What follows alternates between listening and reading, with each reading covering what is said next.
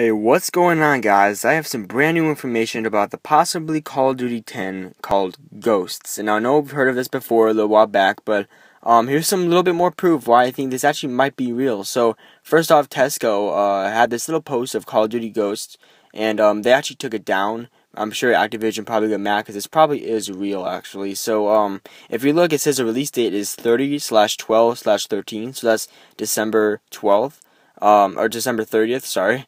So yeah, that would be, it made kind of sense because they knew consoles are probably going to come around that time before Christmas, probably around Black Friday. So they need some time before, the consoles come out, before people buy them and then buy the games. But it says PS3 and Xbox 360 on it, but I don't know if that's actually going to be like compatible for Xbox 360 because they're going to be old consoles and everything. So yeah, there's some a little bit of evidence why I think this might be the next Call of Duty. And unfortunately, it is made by Infinity Ward.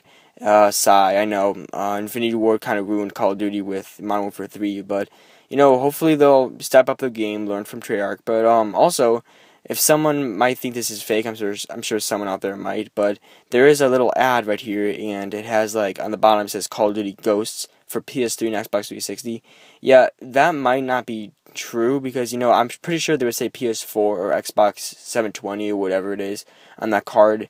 I'm pretty sure they would say something like that, but, it hasn't been announced yet, the Xbox at least.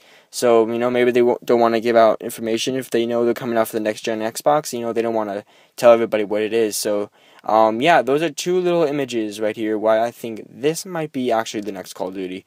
I really hope it's actually a lot better than Modern Warfare 3 was. Hopefully they'll, step up their game a little bit, but yeah, thank you guys for watching this video. I know it's very, very short, but expect more videos coming soon. I fixed my HD PVR, and I got an Elgato as well. So, anyway, thank you guys for watching this video, and I will see you all later. Bye.